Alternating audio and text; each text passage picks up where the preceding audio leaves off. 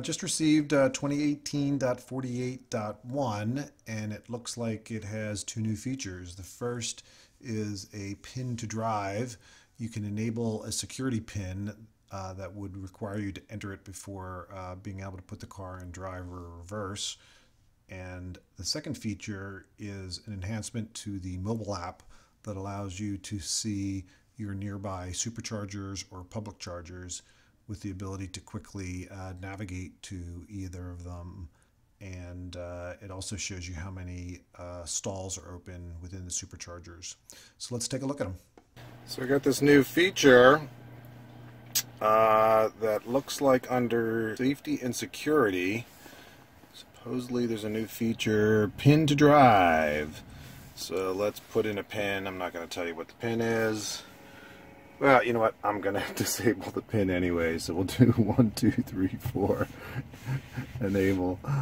And then I'm going to close that. Put the car in pick. Okay. Oh, I put my foot on the brake. As soon as I put my foot on the brake, I've got to enter the code. Allow. And then I can put it in reverse. So if I put it in park and then try to put it in drive. Okay, so I guess you just have to do it once. Maybe after you leave the car and then come back, you'll have to put the code back in. So that's a interesting feature, a little bit more security available. And then the mobile app, I'll have to show you some screenshots, seems to support a feature of showing charging information. So I'll show you that in a minute. So before I could use the new feature, I had to upgrade my Tesla mobile app to 3.7 on the Android store. And then once there, if you go to the charging section of the app, you'll see near the bottom, nearby superchargers. So if you just scroll down, you can see that it lists all the superchargers in your area. And if you click on one, you can send the navigation of that supercharger to your car, which is pretty cool. Also notice it lists the number of bays that are available. If you scroll a little further down, you can see the nearby destination charging stations, which I guess are public chargers in your area.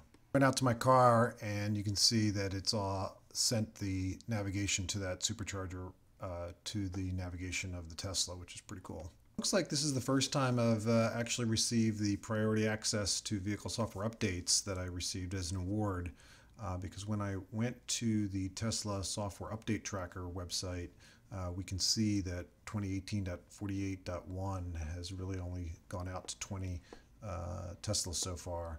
So I usually was quite late in getting it, usually 5 or more days past the common access. Thanks for watching. If you want to see some of my other Model 3 videos, they're here in the top right. I just created a new channel, Nick's Pickleball Life, for my pickleball adventures. The name's weird, but the game is great, and you can find games virtually everywhere. If you want 6 months of free supercharging, please use my referral code listed on the bottom left. My Twitter, Facebook, and Instagram accounts are listed on the bottom right. And please don't forget to subscribe and tell your friends. Thanks everyone. Bye-bye.